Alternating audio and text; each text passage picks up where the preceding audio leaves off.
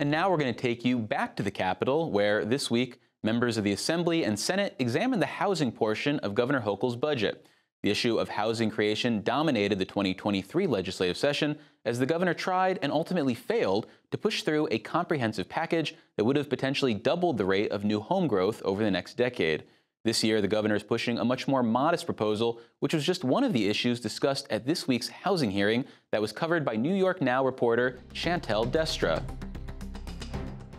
As outlined in the governor's executive budget, communities who receive pro-housing certificates will be able to access $650 million in state funding. Last week, the governor hosted a roundtable with local leaders from 20 communities across the state who've opted into the program. This is what they said they wanted.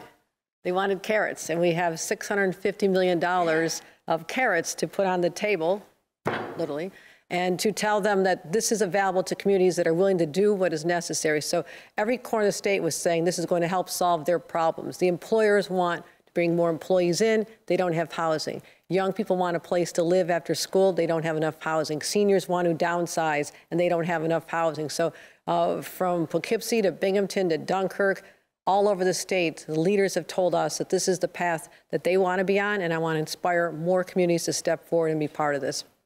At the executive budget hearing on housing, some lawmakers offered pushback on the pro-housing community plan. Assembly Housing Committee Chair Linda Rosenthal said the definition of the plan seemed vague, pushing the state's Commissioner of Housing and Community Renewal to provide more specifics.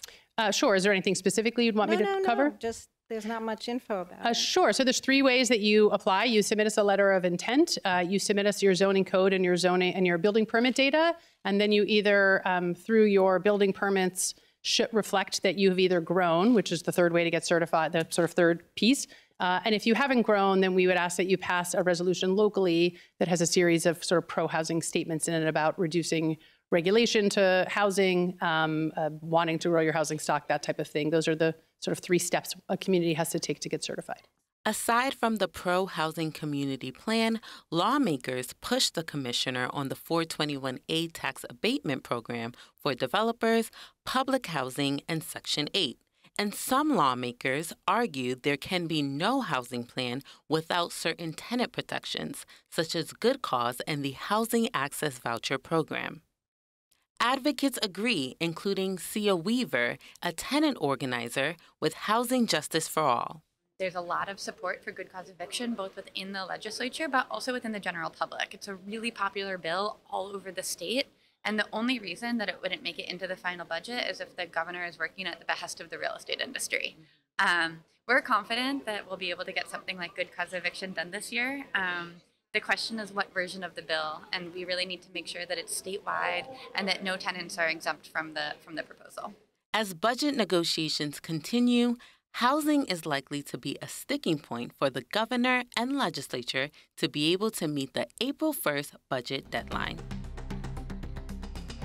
And we'll have more on the debate over the governor's housing proposal in the future, as well as additional coverage of budget negotiations this spring.